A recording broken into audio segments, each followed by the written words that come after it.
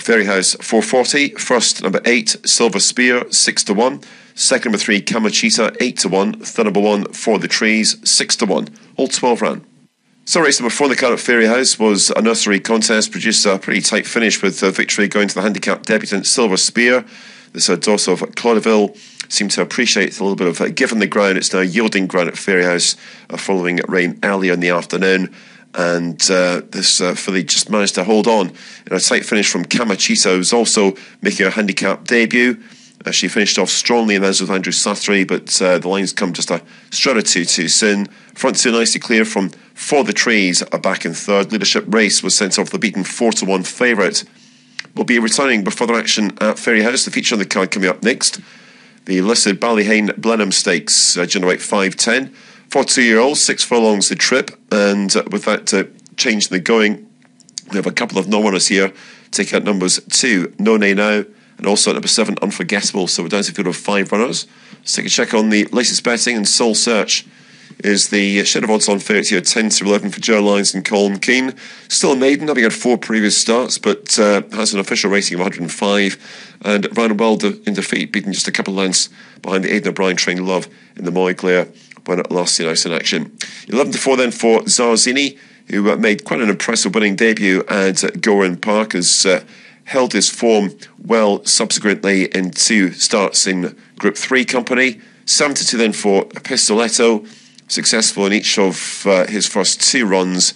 This Son of Warfront probably wouldn't too much rain to fall between now and the race coming up next, with the going already changed to yielding, but otherwise looks to have a solid form chance here. Was far from disgrace at Doncaster a couple of weeks ago in a sales race behind Kings Lynn. 22 to 1 for the English challenger Sir Boris, representing Tom Dascombe and Declan McDonough, and 33 to 1 is a price about Real Appeal, the outside of the quintet remaining for today's feature, and that's coming up at 5:10. Rejoin us then for live commentary. Fairyhouse 440. First, number 8, Silver Spear, 6 to 1. Second, number 3, Kamachita, 8 to 1. Third, number 1, For the Trees, 6 to 1. All 12 ran. So race number 4 in the card at Fairyhouse was a nursery contest, produced a pretty tight finish with victory going to the handicap debutant Silver Spear. Yes, Silver Spear taking the previous race then for Andrew Sathry and Anza Ben Cohen. But moving on now to the feature on the card coming up next, the 5'10" is the listed Ballyhane Blenheim Stakes. And with the going now changed to yielding, we have a couple of non-runners here. Take out numbers 2, No Nay Now, and also out number 7, Unforgettable, leaving a field of 5 runners for this, the feature on today's card this afternoon at Fairyhouse. Let's take a check on the latest betting as they assemble down at the start. And unless you so, Soul Search is the favourite at 5 to 4, has proved quite weak in the market. However, drifting out from an opening course of 5 to 6.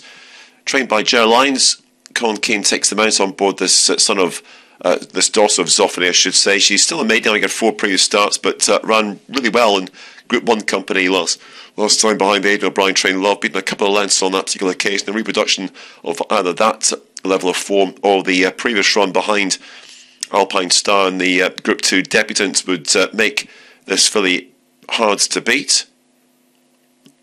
It's 9 to 4, however, for Pistoletto, has come in for good market support, having finished a very credible 6th of 20 in a big sales race at the St Ledger meeting earlier in the month.